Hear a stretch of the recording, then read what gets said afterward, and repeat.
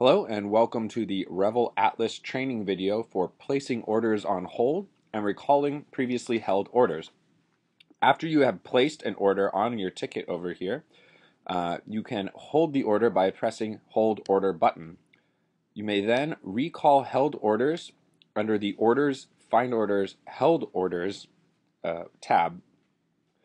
All your held orders will be placed in a queue. Select the previously held order and it will be recalled to be augmented or paid for later. Thank you, and please refer to our other videos should you have other questions.